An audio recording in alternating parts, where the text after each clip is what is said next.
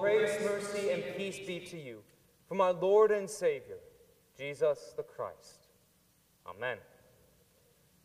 No one likes to suffer. That's the truth of the world. No one indeed in this world wants to have anxiety and pressure and sadness and anger be put upon them. No one in this world would dare wish for that to be put on another. To have someone be in suffering, to have someone feel as if there is no hope or help or any way to go to. No one person desires that for themselves. And yet, it stares us in the face each and every day. That is why Psalms like Psalms 38 are here. To not try to explain away the suffering, to not try to figure out how to maneuver around it, but to stare it straight in the face and call out to God for help.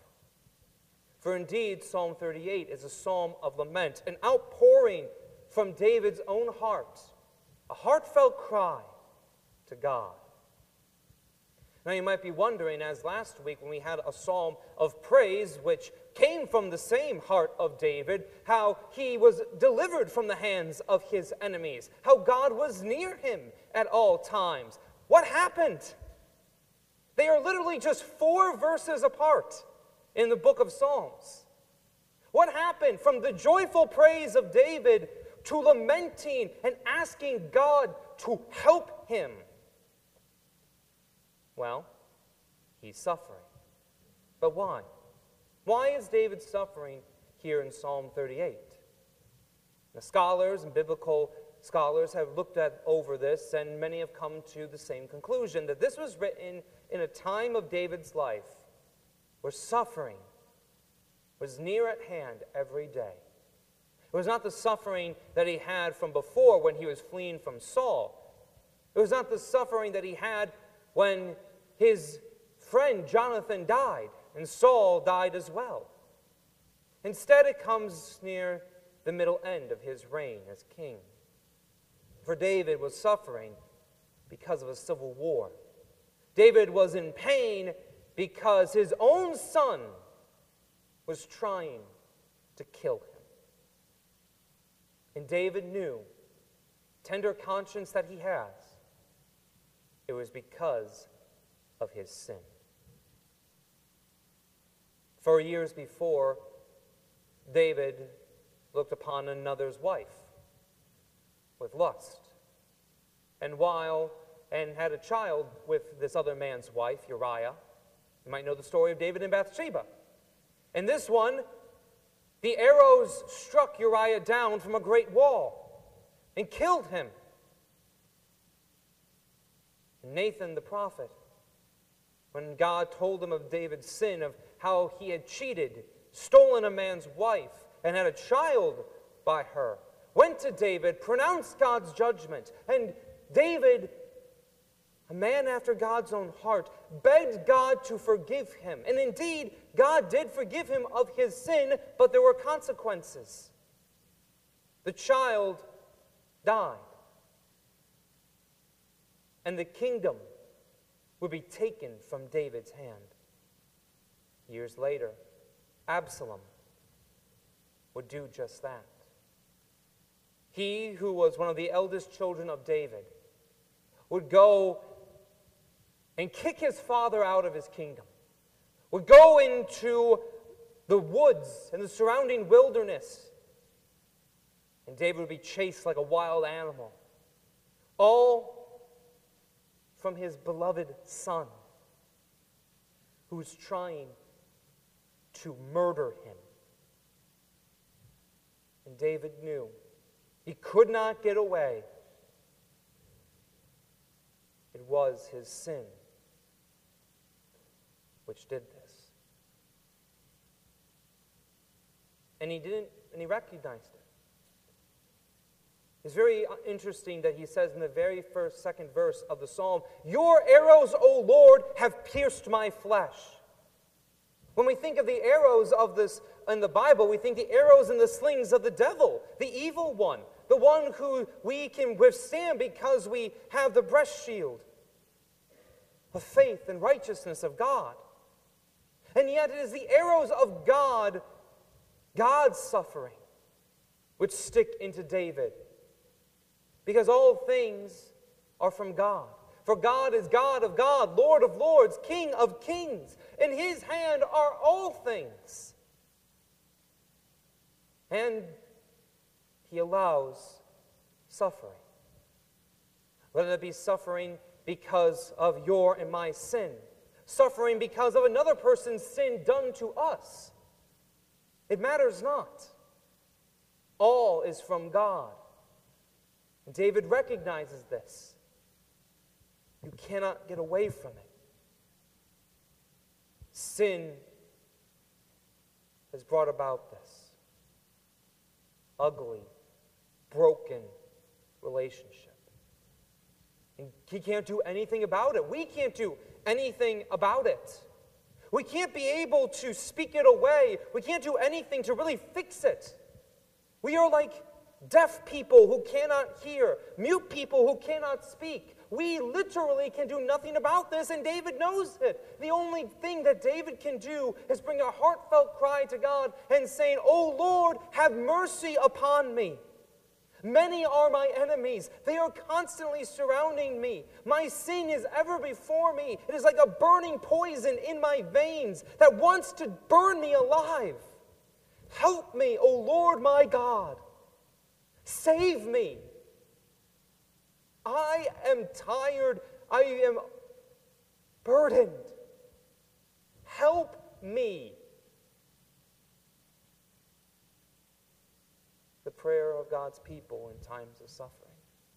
The prayer of God's people when they need him most. It is the prayer that a Canaanite woman gave to our Lord today. An enemy of God's people in the Old Testament, forsaken by God because of his covenant with Israel. And yet this woman comes. She brings a heartfelt cry to our Lord and Savior, Jesus Christ, who is strong and mighty to save, who has come to forgive his people from their sins, who will gather people to himself and to the house of God, so it will be called a house of prayer for all people of all nations. And this Canaanite woman, enemy of God's people of old, comes to Jesus and gives a heartfelt cry, not for herself, but for her daughter, who is suffering because of sin, because of a broken relationship between mankind and God, for she is being oppressed severely by a demon. And our Lord and Savior, with loveliness and righteousness and healing in his wings, promptly ignores her. Wait. That doesn't make sense. And yet it stares us in the face. The disciples even get so fed up with her. They go to him and say, "Stop her wailing. Send her away." Some of the other gospels says, "Just heal her daughter so that she will stop bugging us." And Jesus turns to the disciples and says, "I've only come for the lost sheep of Israel." But the woman comes to Jesus, begs and says, "O Lord my God, help me. Let your mercy be upon me. Let me know of your salvation." The same cry that David said at the end of Psalm 38, "O Lord, have mercy upon me."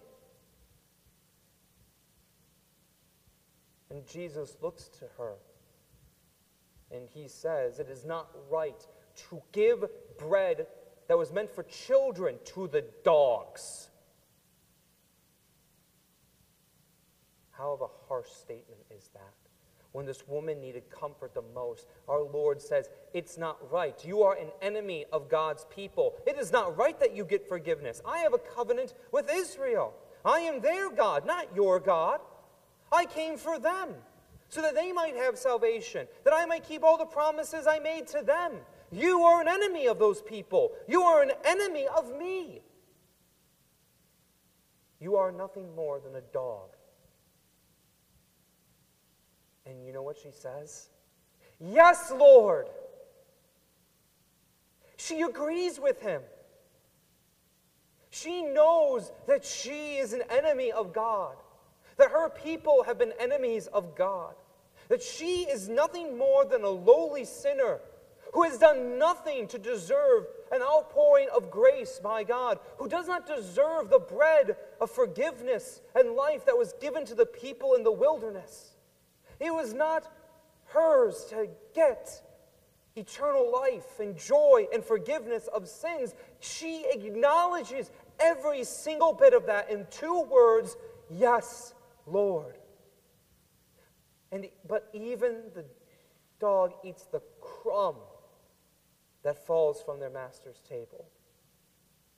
And at the same time, she acknowledges a beautiful statement of faith, that if you would just give me a single crumb of that life-giving bread, 1 sip of a life-giving water, not even a sip, a droplet, it would be enough for me.